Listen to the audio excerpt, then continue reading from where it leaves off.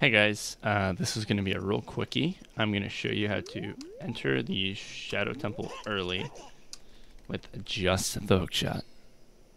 First I'm going to show you how it's done, and then I will explain it. Oop.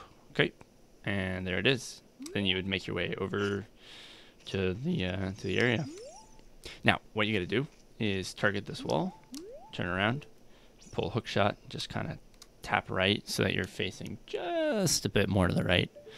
Exit hookshot, side hop right, then hit A to side roll, and then after side rolling, doing like a dry side roll, so just hit A, and then once you're in the roll animation, begin holding forward, and then mash hookshot while you're kind of standing up, and then just continue holding L, and you should get a jump.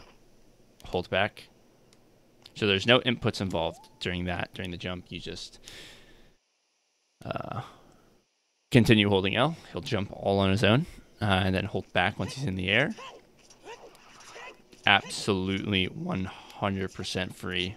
I really want to stress on N64/VC of the original game, you need to hit the hookshot button at a specific moment as Link twitches, but in this game, no input is required.